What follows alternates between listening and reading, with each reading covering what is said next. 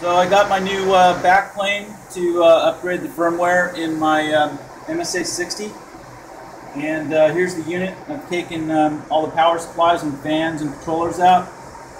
So the next step is to take out the little indicator lights here. Put your finger in this, undo the little screw here, and this comes right out. Pull this little pin. Slides right out like that. To the side.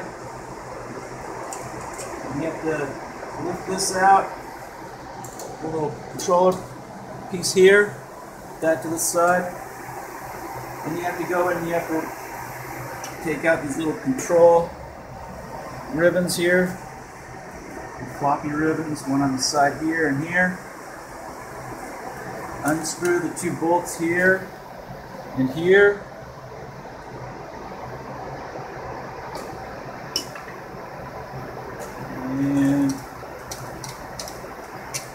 And then it just kind of slides backwards, kind of wiggle it.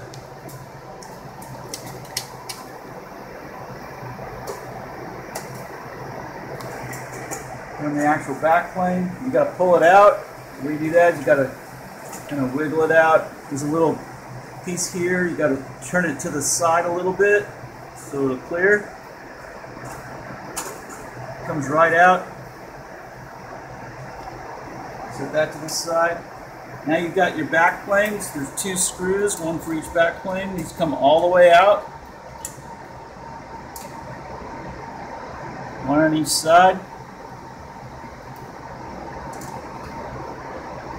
And put your hand in the front, kind of ease it out this way. And that's taking out the back plane.